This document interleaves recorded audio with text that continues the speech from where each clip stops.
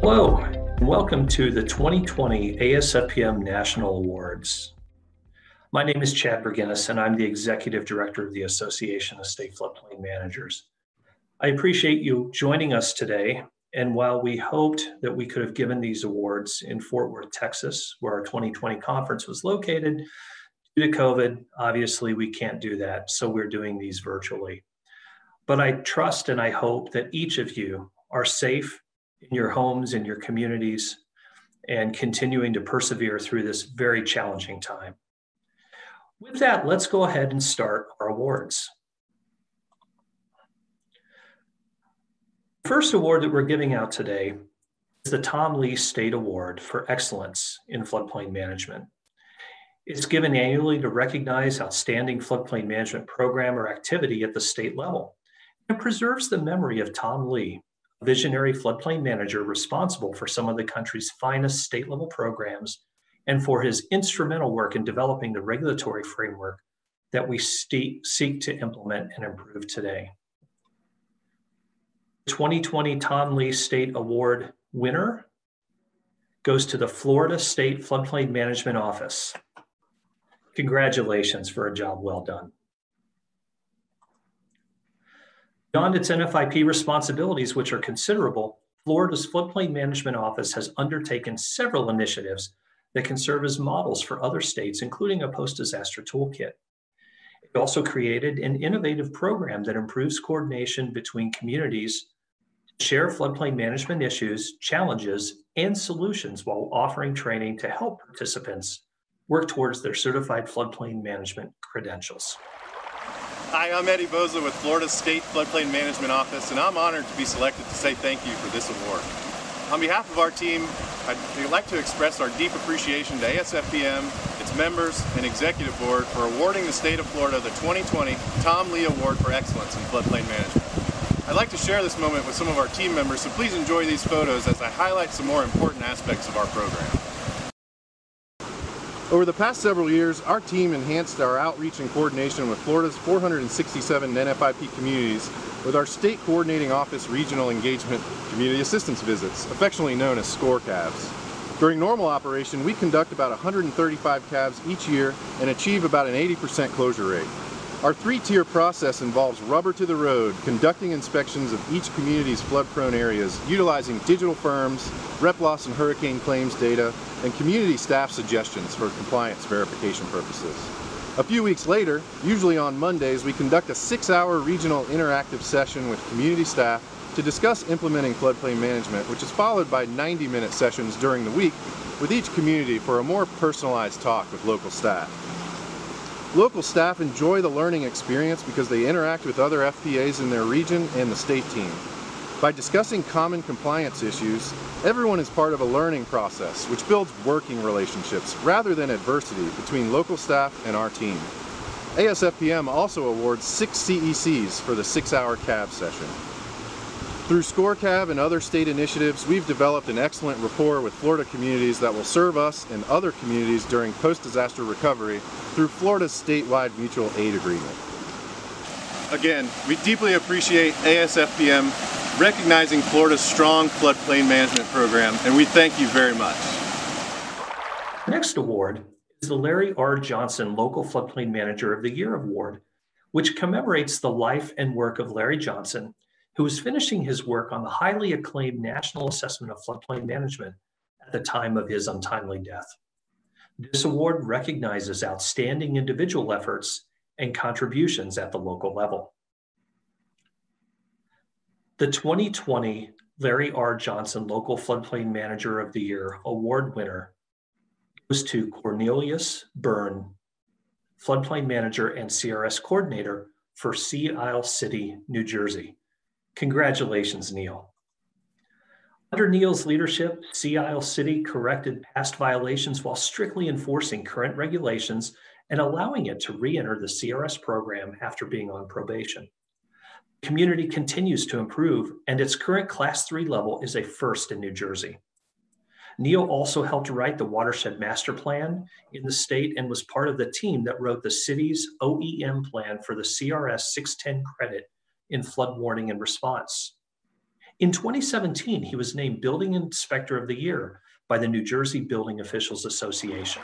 As CL City's floodplain manager and construction official, I am honored to receive the Larry R. Johnston Local Floodplain Manager of the Year Award from the Association of State Floodplain Managers. CL City, being a Class 3 CRS community, knows the value of strong flood resiliency programs. Over the years, we have risen from being one of FEMA's problem children to a community that has stood out in the nation as a leader in the CRS community. Obviously, this did not happen overnight, and it required the help and backing of our mayor, Len Desiderio, and our city council members who recognized the importance of flood planning and mitigation. With the guidance of the ASFPM, I have worked with city officials to continually improve and strengthen our ordinances and regulations, so CL City could become the resilient community we are today. On behalf of our elected officials and all the people of CL City, please accept my sincere thanks for this honor. Thank you very much. Our next award is the John Ivey Award for Superior Efforts in Certification and recognizes exceptional efforts to promote the professional certification of floodplain managers. The award is named after John Ivey, who was instrumental in the development and the rollout of the Certified Floodplain Manager program. Our 2020 John Ivey Award for Superior Efforts in Certification award goes to Roy Sedgwick of the Texas Floodplain Management Association. Roy was a pioneer in the development of the Certified Floodplain Manager program. From its beginning until the present day, fostering the nation's largest CFM program partner and accredited chapter for CFM administration in the state of Texas. He remains a strong champion for the CFM program nationwide. Congratulations, Roy. Next award is the James Lee Witt Local Award for Excellence in Floodplain Management, which recognizes outstanding programs or activities at the front lines of floodplain management.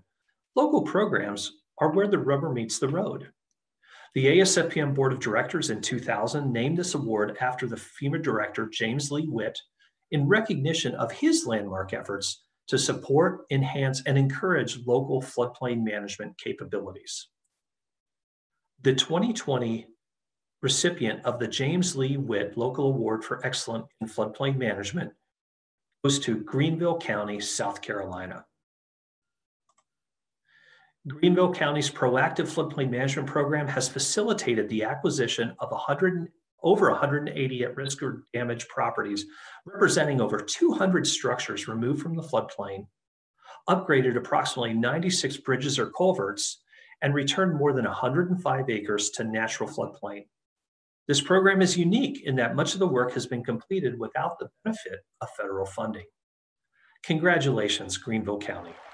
Our next award is the Meritorious Lifetime Achievement in Floodplain Management Award, which recognizes individuals who, throughout their career, have achieved success in a significant aspect of floodplain management.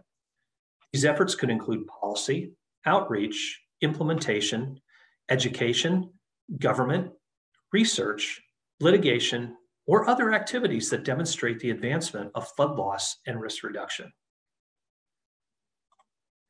This year, we have 3 winners. Our first recipient of the 2020 Meritorious Lifetime Achievement in Floodplain Management Award goes to Brett Gates, who is the National Flood Insurance Program's Endangered Species Act Coordinator at FEMA. Brett is really one of the pioneers of FEMA's NFIP Floodplain Management Program and was part of the original team that developed the NFIP regulations that are still the foundation of the program today. He also managed the first state floodplain management grant assistance program, which is now the CAP SASE program. He later served as program manager for the CRS program. Brett also helped lead the NFIP's efforts to better meet the program's obligations under the Endangered Species Act. Congratulations, Brett. Thanks so much, Chad, the awards committee, and the ASFPM membership for this wonderful recognition. I'm so humbled to receive this year's Meritorious Lifetime Achievement in Floodplain Management Award, especially given the past great recipients.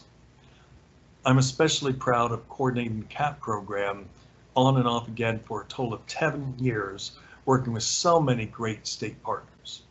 Also to be lucky enough to serve for 16 years as FEMA's first national coordinator of the community rating system from the start of the program in 1990. Whether working with CAP, the CRS, developing various floodplain management policies, or documenting that our NFIP floodplain management standards have saved over $99 billion in future flood losses to date. My most cherished memories were always making progress in mitigating future flood losses through teamwork with you, the most passionate and diehard professionals I know, local, state, and federal floodplain professionals as represented by the ASFPM. I thank you for this honor. The second recipient of the 2020 Meritorious Lifetime Achievement in Floodplain Management Award goes to Lisa Hare, an environmental engineer with EPA's Office of Water. Lisa led a variety of efforts to advance the adoption of green stormwater infrastructure practices to reduce property losses from localized flooding.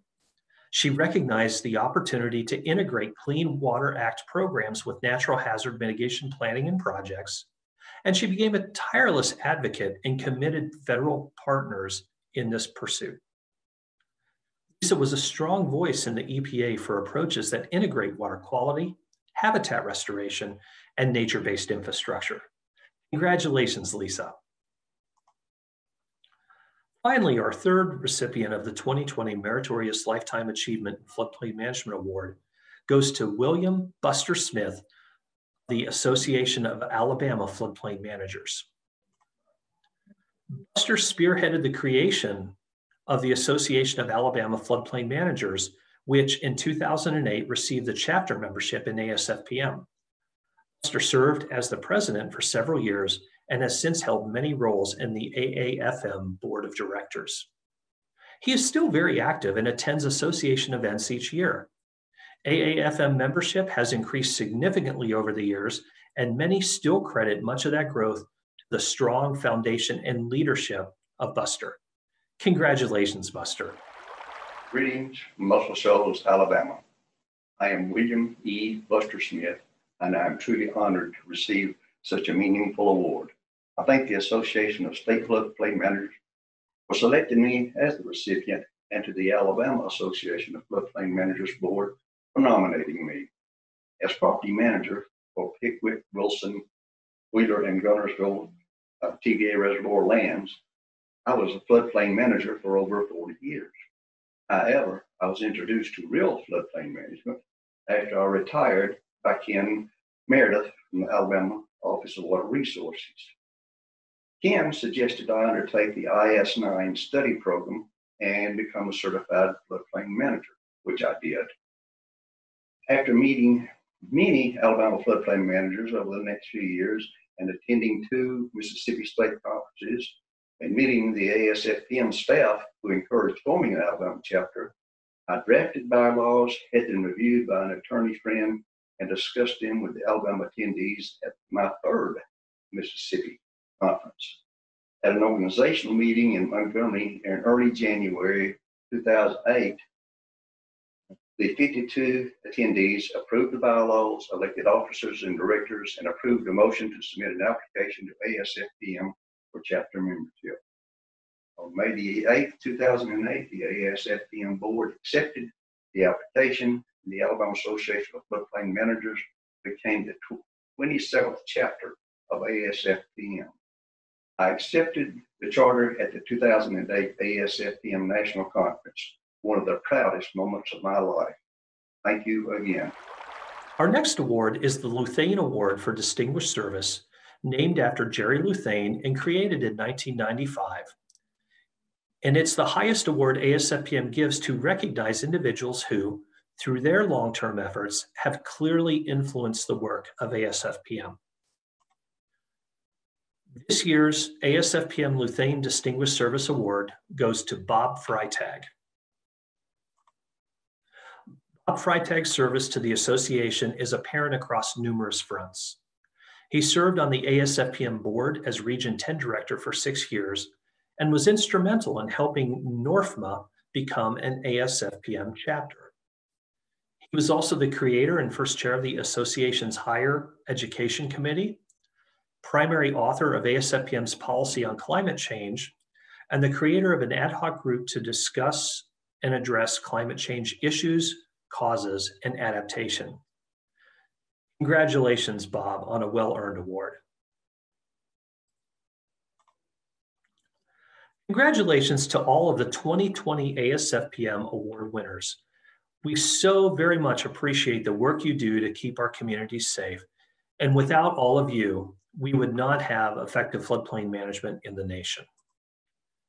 Also, thank you to the award selection committee, Jerry Robinson, Rebecca Pfeiffer, and Del Schwalz, for your time and effort and dedication to this awards process. Finally, we'll begin accepting nominations for the 2021 ASFPM Awards very soon. Stay tuned, and we hope to see everybody in Raleigh, North Carolina in 2021 at the ASFPM National Conference and National Awards Ceremony. Stay safe and God bless.